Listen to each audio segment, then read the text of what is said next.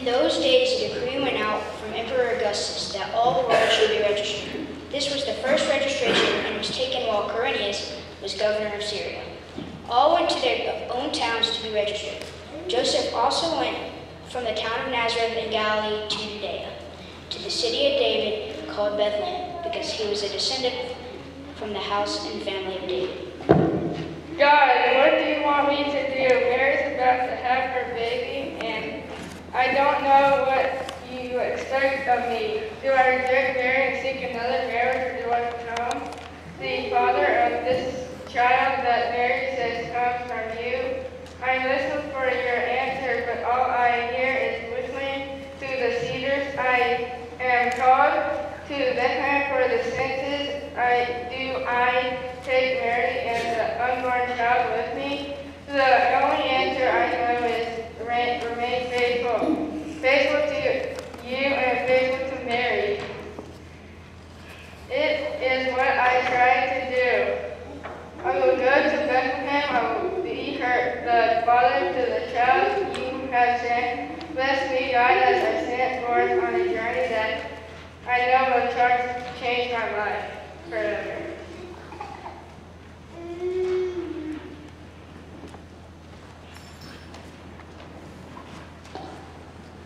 He went to be registered with Mary, to whom he was engaged and who was expecting a child. While they were there, the time came for her to deliver her child, and she gave birth to her firstborn son and wrapped him in bands of cloth, and laid him in a manger because there was no place for them in the inn.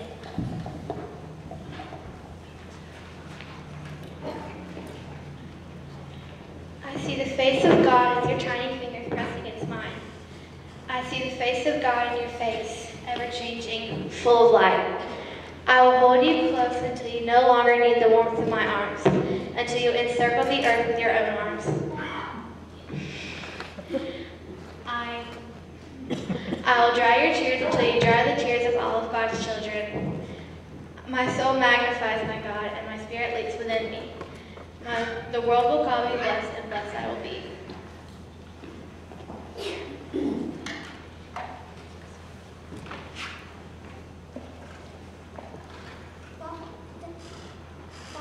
Mother, you must come and see the baby in the manger.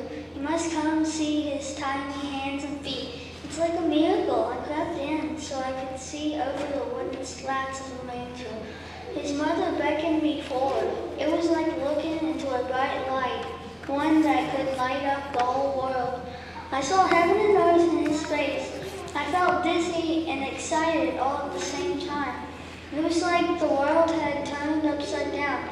Can a baby do that, Mother?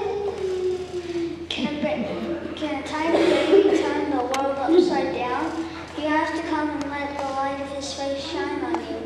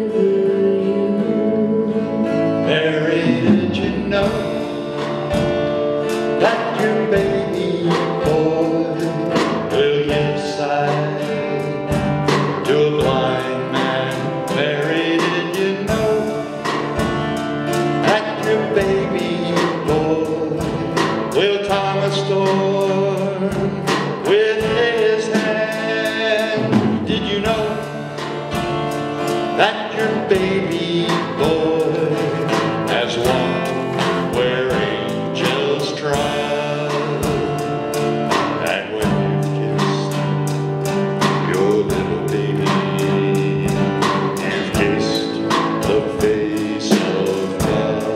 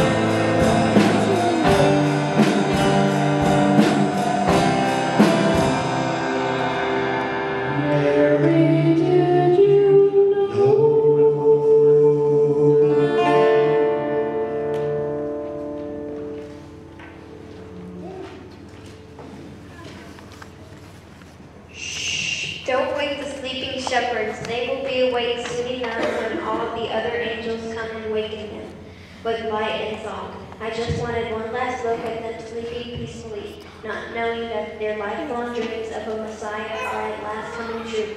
Let them sleep until heaven opens up and they see the truth. A baby is born in Bethlehem. Jesus is the Messiah.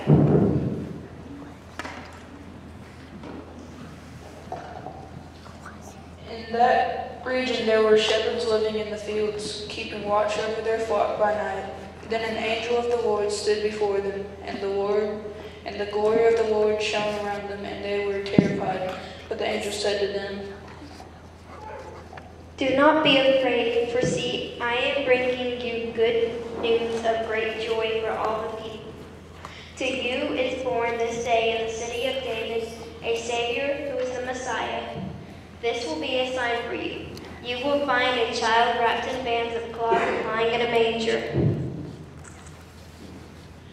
And suddenly there was with the angel and the multitude of the heavenly host praising God and saying, Glory to God in the highest heaven, and on earth peace. Please stand and join us in singing Angels We Have Heard on High, hymn number 278.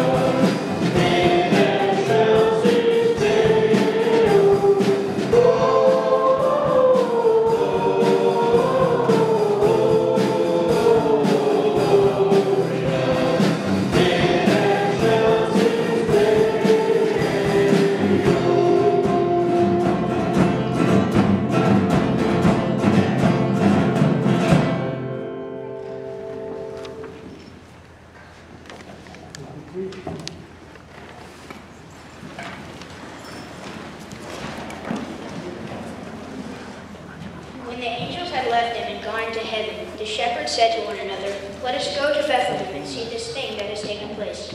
So they went with haste and found Mary and Joseph and found Mary and Joseph and the child lying in the manger.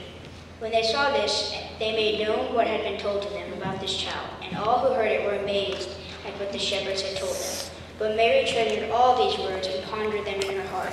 The shepherds returned, glorifying and praising God for all they had heard and seen, as it had been told to them.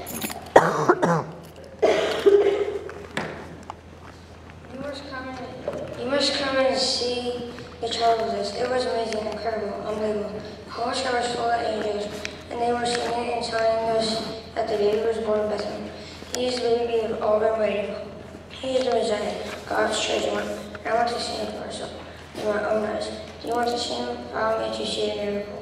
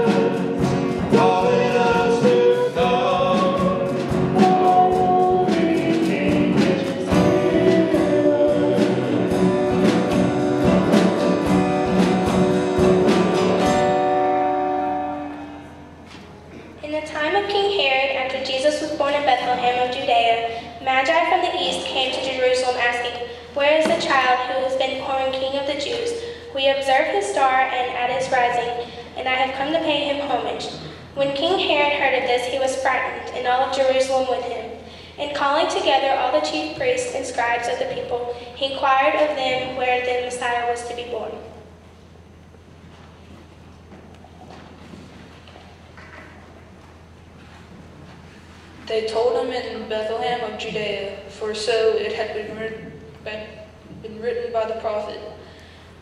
And you, Bethlehem, in the land of Judea, are by no means least among the rulers of Judah, for from you shall come a ruler who is to shepherd my people of Israel.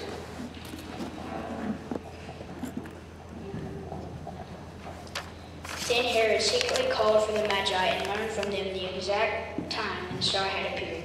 Then they sent them to Bethlehem, saying, "Go and search diligently for the child, and when you have found him, bring me word, so that I may also go and pay him homage." When they had heard the king, they set out, and there ahead of them went the star that they had seen at its rising, until it stopped over the place where the child was.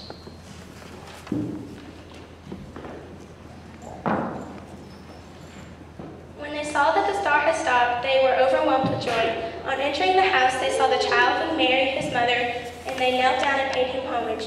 Then, opening their treasure chest, they offered him gifts of gold, frankincense, and myrrh. And having been warned in a dream not to return to Herod, they left for their own country by another road.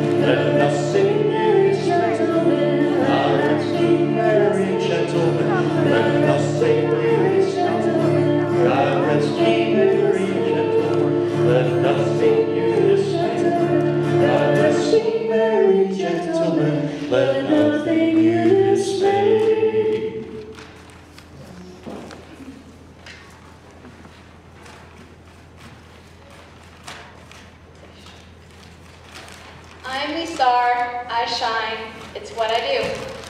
I shine on the city streets and onto country roads. I shine on the rooftops of big houses and on the cardboard roofs of those who sleep on the streets. I shine onto everyone that God loves, but tonight I'm shining for the Christ child who will come to save the world lies asleep. I'm the star that causes people to dream of a better world, where all have clothing, food, shelter, and a warm and safe place to sleep. I shine for the Christ child who will come to shine brighter than all the stars in the sky.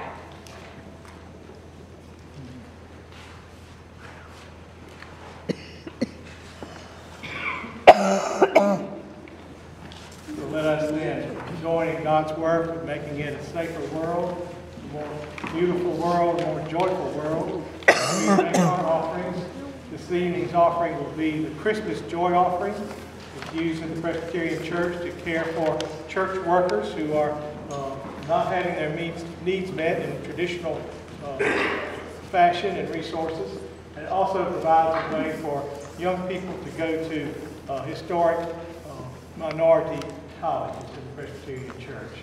So let us make our joyful offerings to the Lord our God.